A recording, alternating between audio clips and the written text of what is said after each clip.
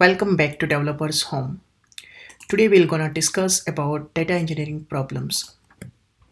As we discussed earlier that we're gonna solve SQL problems and all the data engineering related problems. We are dividing this in three parts. We'll solve this problem using SQL, and in SQL we'll use PostgreSQL or MySQL. We'll also use a NoSQL. In NoSQL, we'll use MongoDB or Cassandra, and we'll also solve same problem using Apache Spark. And in a Spark, we'll be solving this problem using two ways, PySpark and Spark SQL.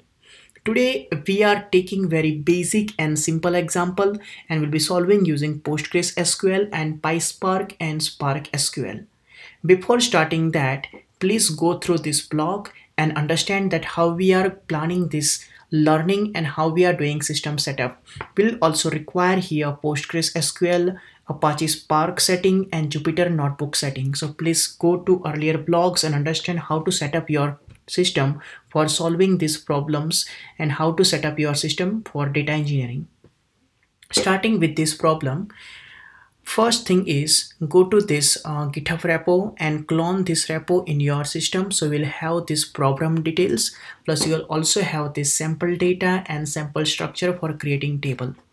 So here I have already cloned this, and now what I am doing is before going to problem, I am first creating tables. So every day we'll have this one problem. With that problem we'll have this data structure and we'll have that data in CSV format, so we can easily load this data and we can solve this problem. So now I am going to PostgreSQL, which we have installed in our earlier video and we also configured so that we can use it now. So if I go to this GitHub, I can see that now I have one SQL, and that SQL will be helpful for creating this table. So I am going to this SQL and taking definition which will help me to create this table. So I am taking this definition, going back here, and now I will take help of query tool, and with the help of query tool I will first create this table, and here we go. So we have our table is created. If I do refresh here, we'll have this table available. Okay, it says that this table is already available, so let me drop this table, and once this table is dropped we'll be able to create this table, and now we have successful message. So if I go here or refresh, and now I have this table available, but I still need to load data into this table, and for that I need to use import functionality of PostgreSQL. What we can do is you can first download this CSV in your local system, so it will be easy to install it from here. So now it is having this CSV data, and I am also gonna load this CSV data into my table. So if you do right click, and then here you will see import export data. In that I will use import data. I will select directory where I have this data, so I am selecting this one, and now I am saying that CSV is the format of the file. I will click on this one. Let's see progress, and it says it's completed. So now my next step is just execute this query, so we'll be understanding that this data is successfully loaded into table. So we can see that in this table we have total 75 rows and data is loaded here. Now if we again go to that problem statement and understand that what we want to do. So first thing is list all the employees whose salary is more than 100k. So what we see in this table is we have ID, first name, last name, salary and department ID. So we have salary as a one column, and we require employees who is having salary more than 100k. So for that we need to use a filter, and here in SQL we have where, and where we say that salary is greater than 100k. So is this 100k? Yes, this is 100k, and now we'll execute. We'll have that okay, this is the employees who's having salary more than 100k. We can see that okay, in total we have 39 employees, so this will filter out, it will remove all the employees who is having salary less than 100k, and it will only list who is having salary more than that. Just to understand, what we can do is we'll also do order by. So order by will help to sort this all the data. So first we're doing order by, and we'll see starting salary more than 100k. So we can see that okay, we have now 100k, and this is the highest salary, which is 210k. And now if I see, if I want to see this salary in descending order, I can do this way. So I can see this salary in descending order. So yes, so now we understood how can we use where condition and how can we use order by, which can help us to do ascending and descending order in SQL. Next, what was the next problem? That was provide distinct department ID. So here we have one column which is department ID. So now I will use this column. So we want to get distinct or unique department ID. So we'll just use this distinct function to get that distinct department ID. I will do execute and I will have distinct department ID. So that is also now solved. Just to understand distinct, what I will do, let's say I also want unique employees. So what I can do, distinct first name and last name. So that will give me all the distinct employees. So basically distinct function will be used to get unique values.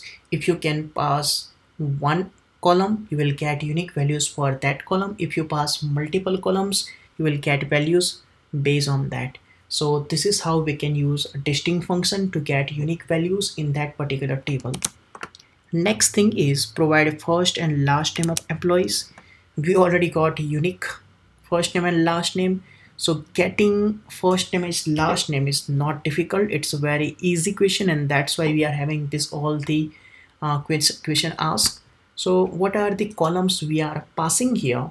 We'll be getting that as an output. We can also rename column name by giving alias. Let's say I want to get this as a last name, or you want to say that as your surname.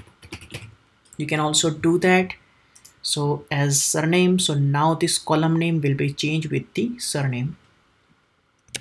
Next thing is provide all the details with the employee whose last name is Johnson. So earlier we use where condition, and now we use that where condition again, which says last name is equal to Johnson. So let's copy it from here if I can see it. No, not here. Let's do filter with last name is equal to Johnson, and here I want all the details. So what I am doing is I am doing select star from this table, and here I am getting that okay, all the details of employee whose last name is Johnson.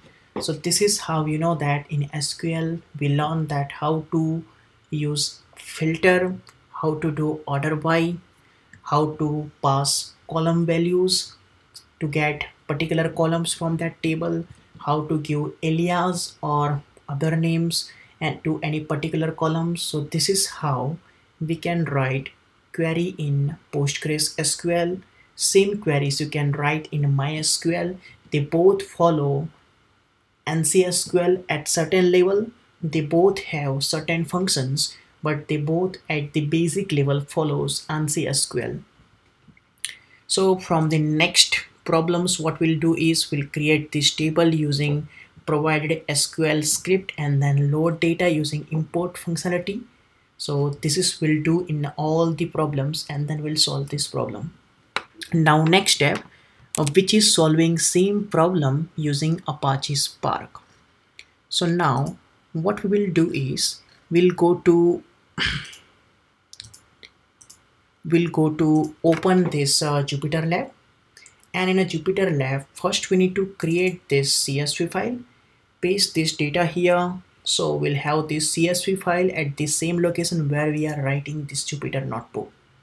And now first thing is we need to open this into Jupyter notebook, and we first need to that create Spark session.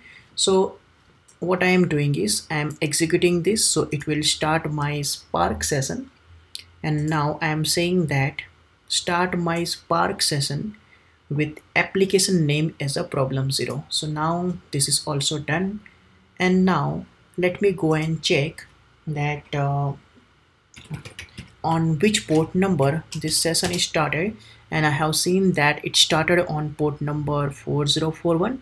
So now from here we'll be able to see that our Spark job is started, and which with the name problem 0. I have executed this earlier, and that's why you can see that multiple stages and multiple jobs executed earlier. But now if you want to see that what is the current execution, we can also come here and can see that okay, these are the current executions.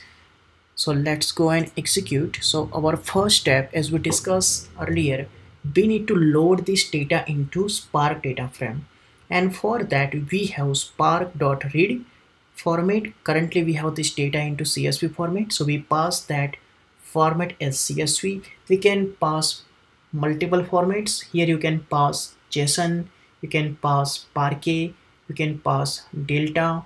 So these are the different formats in which we can store this data. So we can pass these different formats, and we can load this data from this file into Spark data frame. And after that, once we have this data into Spark data frame, we can apply different functions available with Spark. We are also saying that header is equal to true. It means first line is having that header. And we also want to say that infer schema is equal to true. It means also apply all the data types. Let's say I have salary, which is in an integer. I have first name, last name, which is in a string. So also apply that data types. And that's why we are saying that infer schema is equal to true. And at the end, I am saying that load it from employee salary.csv. Once we load this data, so now let's see if I load this. If I go here, I can see that one job is currently executed, and which is like loading data. Next task is just to make sure that data is correctly loaded. We first check, okay, what is the schema, and we see that okay, this is the correct schema. Just to make sure that we are having data correctly loaded, we execute, we say that okay, employee data frame dot show, which will show all the data available into that data frame. Now currently it's showing top 20 rows, but if in case you wanna see all the rows, what we can do is n is equal to 100, and it will show all the rows in this table. So now it is showing all the 75 rows which is there in this table. And just to make sure that if you want to say that okay, how many rows are there, so what we can do is we can write let's add one part here, and we'll do dot count, and which will give how many rows are there in that CSV file or in this data frame. So it will say that okay, 75 rows in this data frame. Now our first problem is we want to filter this data, and we just want employees whose salary is more than 100k. So same way in PostgreSQL we had where condition, same way in PySpark we have also where condition, and we also have filter. So there are two options. Before going there, okay, so we have this data loaded into data frame. So now we can solve this problem using two ways. One using PySpark SQL, it means PySpark function, and other way is using Spark SQL. So now first we'll be solving this using PySpark, and second we'll solve this problem using Spark SQL. So first thing is filtering this with 100k. So we have this filter function, and now into this filter function, if we pass that salary is greater than 100k and then display everything, so it will display it this way. So this is the one way where you know that we can filter this data. Other way is we can also use where condition, which is also exactly same. So if you use filter or if you use where, both is the same. So now if I use where, so it will also display same thing. Second thing is I want distinct department ID, and for that we have distinct function, and using distinct function we can get distinct department ID. So now if I do this, and I will be getting distinct department ID. After that we want first and last name, so we have select, and then we'll specify all the columns which we require here. So we'll pass first name, last name, and we'll be getting all the employees first and last name. And these are the queries which is very basic queries, and data is also 75 rows, and that's why you know that these are the all the queries executing in seconds or milliseconds. You see that all the queries which we executed, it took 83 seconds, 0.1 second, 64 milliseconds, and that's why you know that we can't see anything which shows that running query. But you know that if in case your query which runs for 5 minutes, 10 minutes, there will be a one more tab here, and which will be showing that running query, and we can see that okay, this is the query running. We can go inside and we can check that okay, what is actually happening, how many stages that query is divided. And if you want to see that okay, DAG graph, which is dynamic acyclic graph, we can also see that. But for now we are not going into details because these are the very basic and simple queries. You can also see event timeline for this session, so we can see that okay, currently we are executing this all the queries, and that's why we can see this instances here. Okay, so now we got this select query. Using that we are getting first name and last name, and our last question was to get employee whose last name is Johnson. So now we are using that again filter condition, and using that we are getting employees whose last name is Johnson.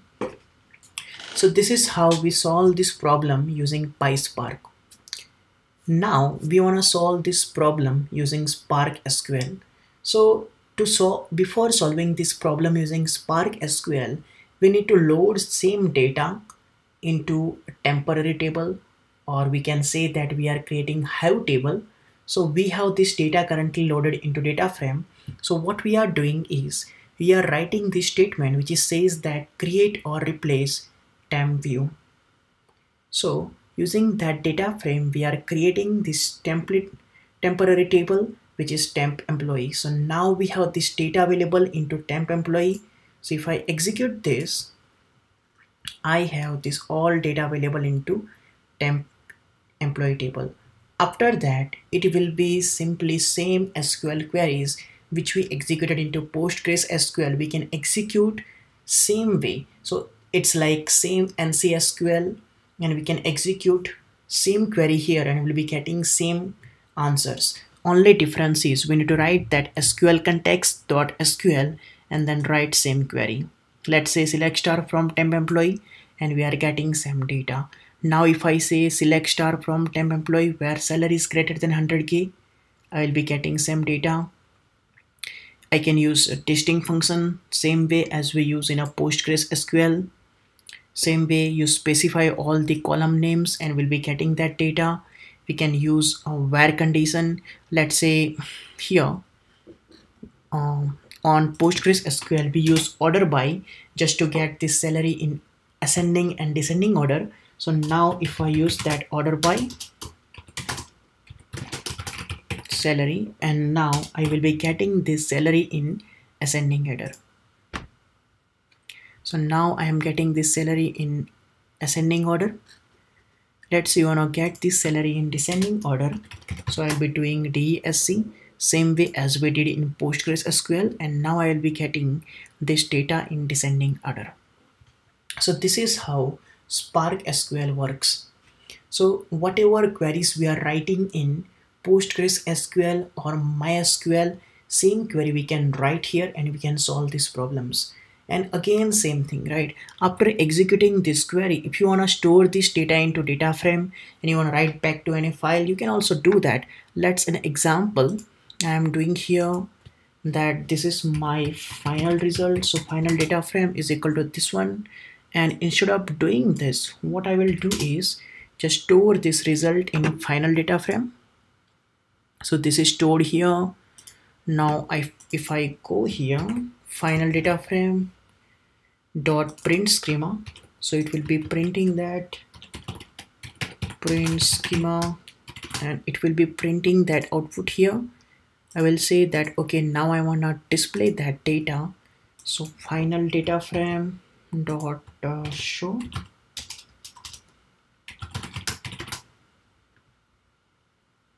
So I'll be seeing same data here.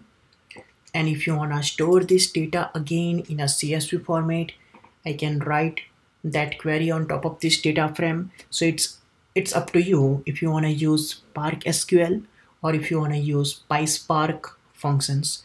We'll be solving this problem using both ways, and then whatever way it's preferable with you, you can use that. So we have solved this problem. If you want to get this Jupyter notebook code, or if you want to get that SQL queries, you can use this GitHub repo. And yes, we'll be solving this problem every day, and you will get these details on this blog, on this GitHub repo, and you will be getting this all the videos on this YouTube channel. Thanks for watching, and see you in next video.